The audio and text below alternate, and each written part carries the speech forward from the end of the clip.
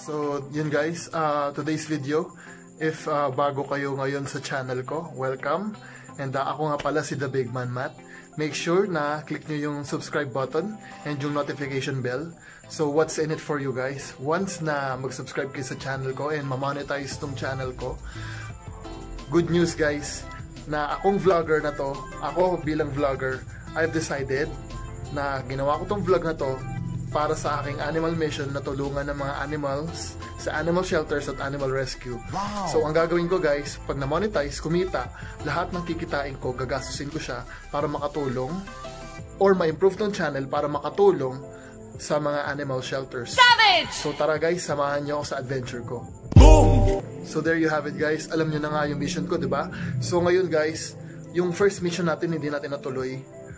Dapat nung June 11 or nung should I say July 11 magdo-donate ako ng dog food sa Wagging Tails na rescue ng mga dogs and cats, pero hindi natuloy guys kasi nga I have to postpone it, namatayan kami and yun nga, nagkaroon ako ng ubos-ipon, so nagpahinga ako and nirescue ko. Ngayon nga may mga bagong rules na sa GCQ. So hindi ko alam kung pwedeng madaanan yung mga ibang lugar na yon para makapunta nga sa Wagging Tails. And ngayon, i-reschedule natin yung pag-donate natin ng dog food. Hindi pwedeng hindi siya matuloy kasi may mga nag-pledge na mga kakilala, friends, na magdo-donate sila ng dog food para matulungan ako sa animal mission ko na to. So, yun na lang guys. Sobrang shoutout ko sa inyo. Salamat sa pagtulong nyo. Salamat na niwala kayo sa bala kong to, sa adventure na to. And guys, in today's video, syempre, hindi pwedeng mawala ang update kay Medusa. Since ang tagal na nung huling update natin kay Medusa, siguro mag-1 year ko na siyang nabili.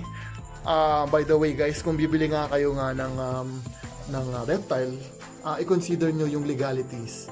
Kailangan legal yung pet nyo or yung reptile na bibili nyo kasi para maiwasan yung huli. Why? Kasi guys, syempre as a good citizen and as a good reptile keeper, responsible keeper, kailangan guys we abide by the laws of the country na kung saan dapat legal yung pets natin, yung exotic pets. Kasi nga meron mga ibang exotic pets na considered as endangered, delikado. So kailangan natin ng mga permits, or should I say legal dapat nga talaga. So yun na nga guys, I recommend kung bibili kayo ng reptile, bumili kayo ng reptile sa mga legal pet stores. Kung tulad nga si Medusa, nabili ko siya sa Wolfpack Exotics. So yun, and nakita nyo yung iba kong vlog dun, check out nyo yung channel ko guys. May vlog ako dyan na kung saan binisita ko yung Reptile Lab. By the way guys, yung Reptile Lab, saludo rin ako dyan kasi ibang inspirasyon ang nabigay nila sa akin para mag-keep ng reptiles. So nakasama ko sila noon sa Aquacon 2019 and doon na-inspire ako mag-keep ng reptiles. So wherein, yun na nga, nakabili ako ng reptile ko, legal. So tara, samahan nyo ako. So today, papakainin natin muna si Medusa. So kasi ito siya nung huli ko siyang nabili, or ito siya noon, at matagal ako hindi nag-update ng vlog kung gano'n na siya kalaki ngayon. So ito na siya, pero panoorin nyo tong vlog na to kasi tong vlog na to guys, since hindi siya normal feeding video para sa akin kasi yung feeding video na gagawin ko ngayon, meron kasing mabuting kaibigan na nag-donate uli ng pagkain para sa snake ko, which is Medusa. Nag-donate siya ng frozen pugo sisiw. So susubukan natin na magpakain ng frozen. First time ko itong gagawin guys kasi hindi ko talaga alam paano magpakain ng frozen, kung paano yung method. Kasi usually, di ba, live na yung pinapakain. So today, may tinuro siyang method sa akin. Susubukan natin yung method na yun. And pag effective siya, kung effective na para sa akin yung pagpapakain ng frozen, tutuloy-tuloy natin. And gagawa tayo ng vlog kung paano yung gagawin na yan. Ito nga yung vlog na yan guys. So shout out nga pala dun sa kaibigan ko na yun, si Justin Christian Falsis. So shout out sa iyo pre, salamat, nag-donate ka ng 2 pugo at 6 na sisiw. Salamat pre. So tara, samahan nyo ako na pakainin si Medusa. Pero bago natin siya pakainin si Medusa, dinefrost muna natin yung ano na yun, frozen kasi siya frozen pugo. So dinefrost natin siya for 2 to 3 hours. So matagal-tagal din yung intayan. Sobrang excited ko rin kasi first time kong itatry itong ano na to, pagpapakain ng frozen. So sana guys, samahan nyo ako, tignan natin kung paano magiging successful yung pagpapakain ng frozen na yun. And tara guys, samahan nyo muna ako, tara. So guys, yun ang update kay Medusa, sobrang laki niya na. So tara, subukan na natin yung method ng pagpapakain ng frozen na pugo. So guys, salamat sa pagsuporta nga pala. Siyempre, salamat din sa friend ko na si Justin. Savage! So pre, ito na nga pala yung binigay mong pugo. Susubukan ko yung method na tinuro ng friend ko na si Justin. So dinefrost ko siya for about dinefrost ko nga siya about 2 to 3 hours. So tara, subukan natin pakainin kay Medusa.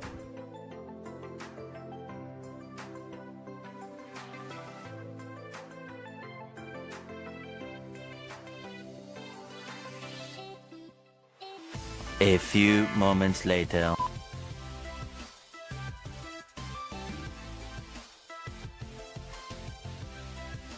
Oh my God! Wow! So yun na nga, talagang struggle yung pagpapakain ng pugo kay Medusa. So hintayin natin kung talagang ubusin niya to. And talagang pipiliin natin maubos niya to. So yun guys, success. Ayan. Sana nga lunukin niya na. Kanina pa tayo nagpaulit-ulit ng trial ng pagpapakain. So hopefully, kainin niya na to.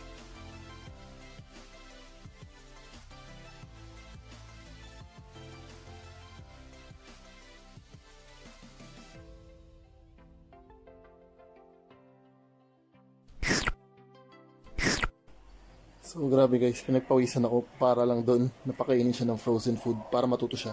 So ngayon ang gagawin natin, aabangan natin na maswallow niya. So once na isaswallow niya na yung first na pugo, itututok natin yung huling pugo na ipapakain natin sa kanya para at least madali-dali na lang. Napakahirap talaga guys. So tara, panoorin pa natin siya paano ubusin to. So guys, in this case, sinubo ko na yung second na pugo na nakaabang doon sa sisiw or sa pugo na first. So para tuloy-tuloy yung pagkain niya ng pugo. Update ko na lang kayo guys. So guys, in this case, hintayin ko na lang matapos ni Medusa yung second niya na pugo. So ang ginawa ko kasi, inassist ko na yung second na pugo from the feet ng first pugo para at least tuloy-tuloy yung pagkain niya. Dahil first time nga niya kumain ito, so it's a new thing for her.